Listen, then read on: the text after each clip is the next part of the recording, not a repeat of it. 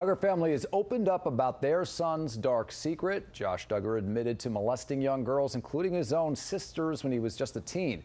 Pix 11's Ellen Marks spoke to a psychologist who says the now married father didn't get the help that son needed fast enough. I was saying, Josh has done some very bad things, and he's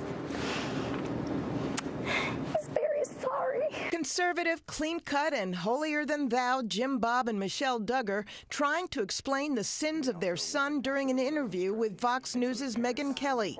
The revelation rocking the reality TV world that Josh Duggar molested 5 girls, 4 of them his younger sisters, when he was at a delicate age himself, 14.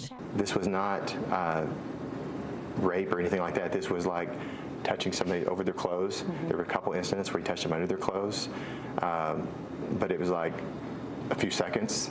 The parents were downplaying it. The parents should have been more responsible. Dr. Frieda Birnbaum is a research psychologist who says Josh needed help desperately, especially because of the time in his life this was happening. This child still, who was coming into his own sexuality, needed help right then and there to be taken care of, and he didn't get that. Dr. Birnbaum blames Josh's parents for living with his dark secret too long before getting him treatment, and when they did, it was with an unlicensed counselor at a religious-based facility. So this is something that people specialize in, and they know what they're doing, and this is a long-term treatment, by the way. We're victims. They can't do this to us. And what about his sisters, the victims? So those sisters are also needing counseling.